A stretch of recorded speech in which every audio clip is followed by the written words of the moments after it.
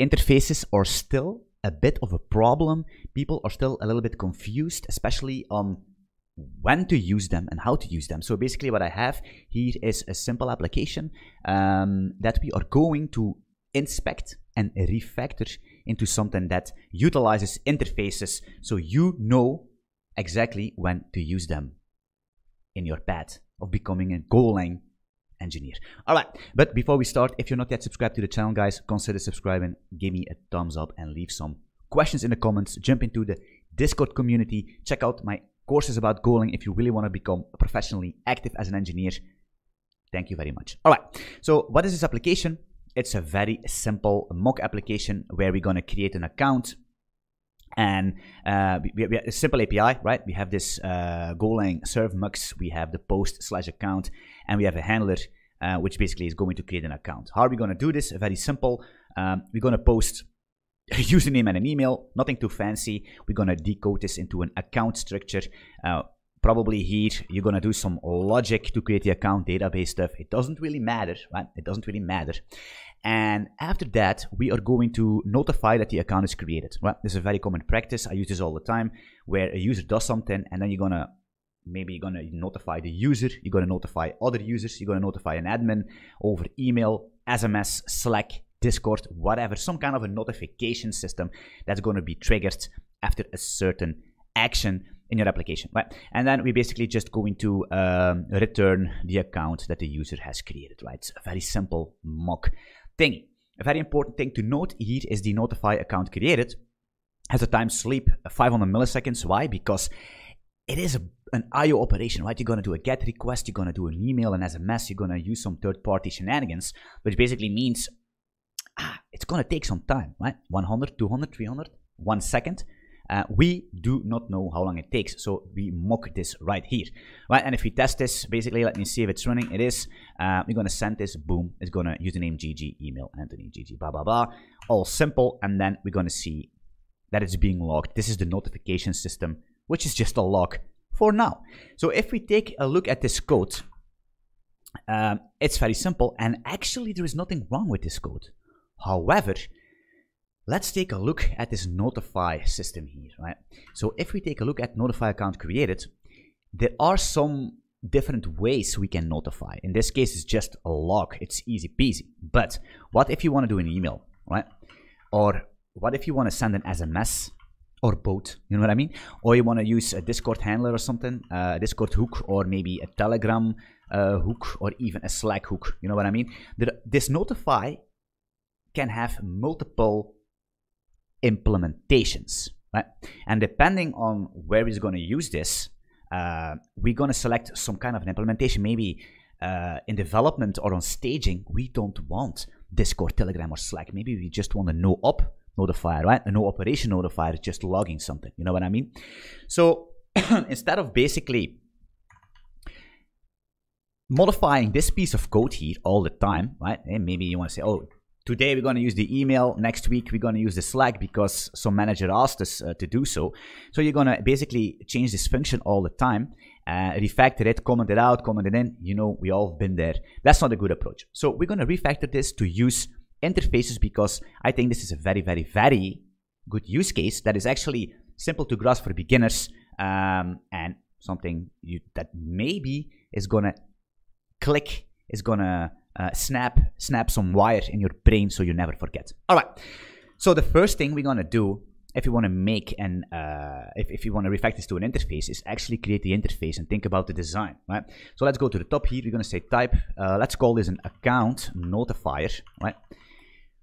Which is going to be an interface, right? And then we're going to say, maybe the function is going to be notify account created. This is the function. The question rather is, what's going to be the signature? Right? What do we know? Well, we know in Golang, returning an error is always a good use case. Maybe for the no operation notifier, we don't need an error, right? We're going to just log it out. So we can return null. But it's always good practice to return an error because maybe other implementations, like the email or the SMS notifier, they will interact with third-party shenanigans. So returning an error is very appropriate to do. So we're going to do this error. That's something we know already. And then what we also know is we need an account here, right? Because if we want to notify that an account is created, we want to have the details of this account. So we're going to say the account, but very important, we need to inspect again here is this notify account created function we have here that we're calling here, right? So it's going to sleep for 500 milliseconds in this case, which basically means that if we're going to interact with third-party systems, right, we don't know how long it's going to take.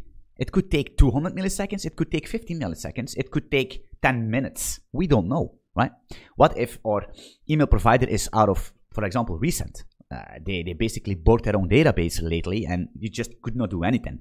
So if you do not have some kind of a guarding mechanism, I call it, you need to make sure if you build an application, it's deterministic in all ways, also in time.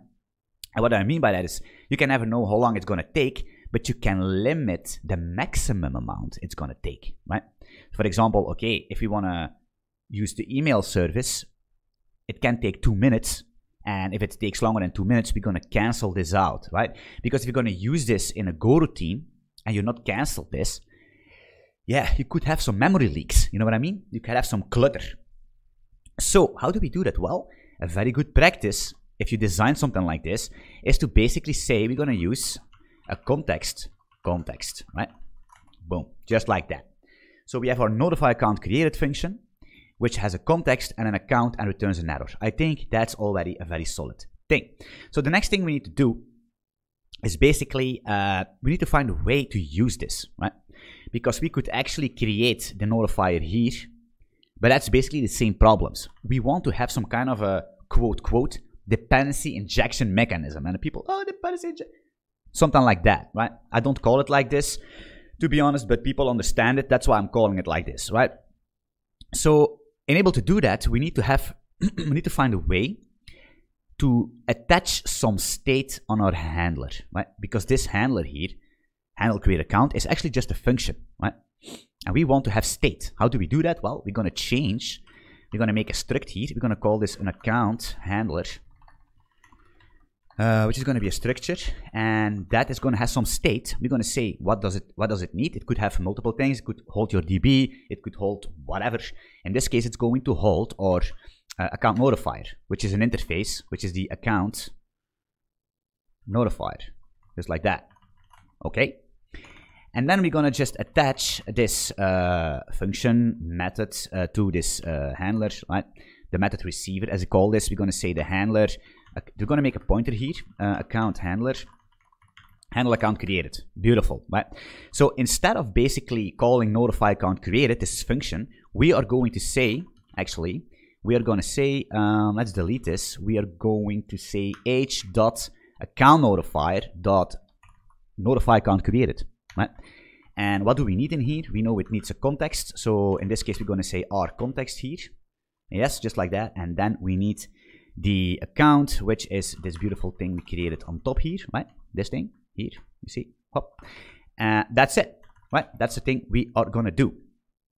So nothing too fancy. The next thing we need to do basically is here, we need to create our handler, right? We need to create an instance. I don't like to call it like that, but people coming from other language, they understand, create an instance of it, right?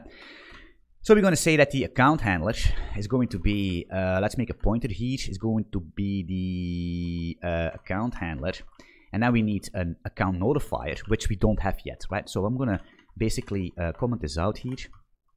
Well, leave it open, doesn't really matter. Let's create the implementation, right? Because account notifier is the interface. Now we need to create the implementation, right? So for example, let's make a type, a simple account notifier. There's going to be a structure here, right? And let's do something like, let's no state. Because it's a simple account notifier, we're gonna do not attach any state to it. But you could imagine you have something like an email notifier or an SMS notifier. You could have some state. For example, an API key or something else or a secret or whatever, right? But we need to, the only thing we need to make sure is that this simple account notifier, let's copy this, is going to be func. Let's call it n, whatever, paste this in, simple notifier. And it needs to basically implement this notify account created. So let's do that, notify account created, we need the CTX, which is going to be a context. What's going on here? A context, and an account, which is going to be this account thingy, and also an error, right? Boom, boom, boom. Let's return null here because it's a simple account notifier. No errors to be handled. And let's actually do, let's copy this thing. Actually, no. Let's do this.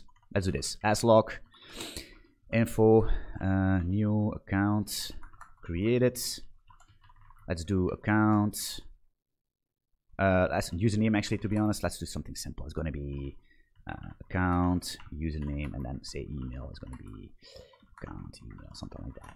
Very simple, right? Of course, if you have an email or an SMS notifier, you're going to do some other stuff here. Then you can actually utilize the context package to do some cancellations. I will link a context video in the description, right? So you 100% know how to use that.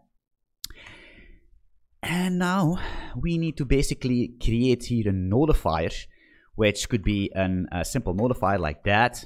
And the only thing we need to do is we're going to say that the account handler dot handle, if we can type here, account handler, handle create account, and that's it, right? So basically, if I clear things out, I'm going to go run main.go, just like that. And I'm going to post this again.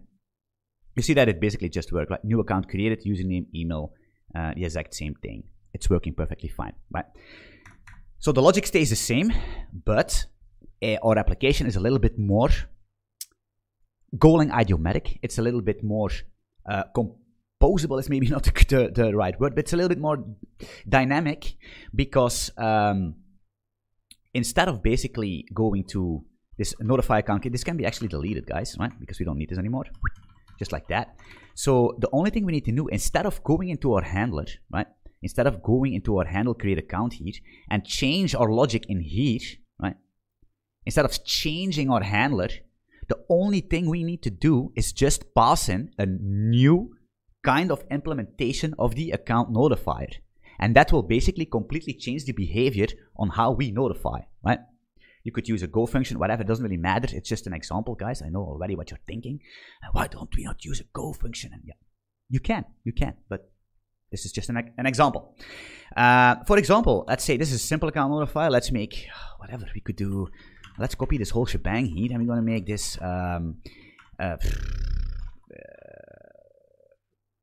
how can we call this? A better account notifier. I have no fucking clue, guys. Just let's change everything up here. Better account notifier, and a new account created by the better notifier. I don't know.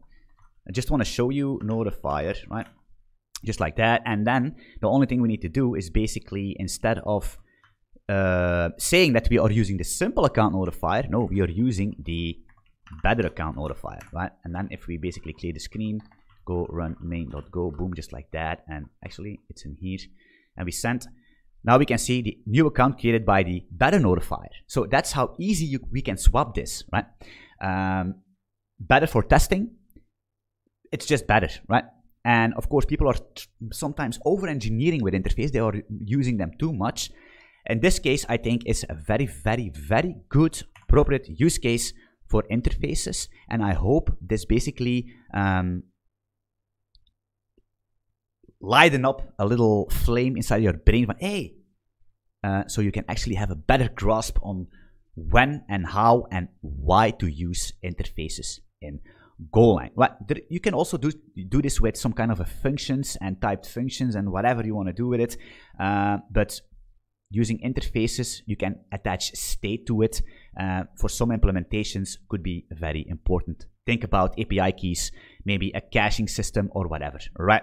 Let me know what you think about these videos. If you want to see more of these kind of videos where we refactor something from something good to something a little bit more idiomatic, let me know in the comments, and I'm happy to make more of these. Thanks for watching, and I'm looking forward to see you in my next video or live stream. Peace out.